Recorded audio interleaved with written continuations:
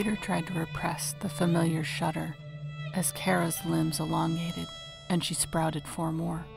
Bristles poked out of her smooth skin. Her head grew large and her eyes multiplied. He rolled away from her. A spider, as big as a beach ball, stood quivering on the bed, where Cara had been bucking and crying out in pleasure a second ago. The transformation was very fast, and it only lasted a few minutes, mercifully. Peter tried to control his face and body so she couldn't see his fear, which never lessened. He hated spiders.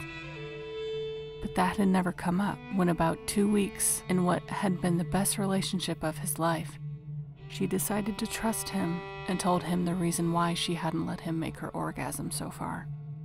"I turned into a spider," she murmured.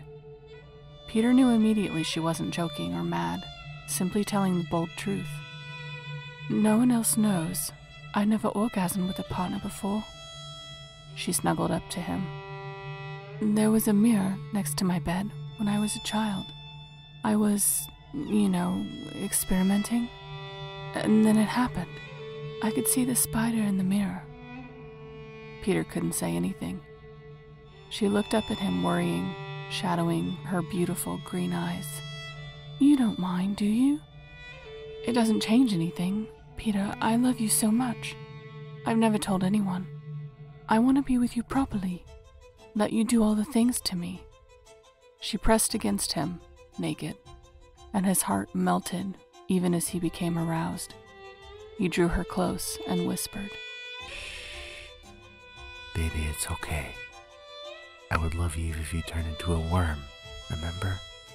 They laughed, cried, and Cara opened up to him. Peter reached deep inside her, and soon enough, she orgasmed. That had been 6 months ago. He let go of her as soon as she started, so he wouldn't have to feel her body shrinking and ballooning, the limbs growing in the bristles. Oh, the bristles. He couldn't get used to it. He walked to the bedroom window. It was getting worse, because now Cara's love had grown. She wanted him to hold her while she came, to pet her while she was in spider form. She wanted more. She never said so, but he knew by the look of reproach and longing on her beautiful face as she flickered back into human form. It was only a few minutes, and everything else was perfect. A movement caught his eye. He turned. She was scuttling towards him. She had never done that before. Wordlessly understanding his aversion, she had always respected his distance while she was a spider, but now she was approaching. Peter took a step back, impulsively reached down, grabbed his slipper, and raised it. The large spider jumped on him and then bit, releasing a pint of poison into his blood. Cara flicked into human form and watched her lover thrashing in dying agony.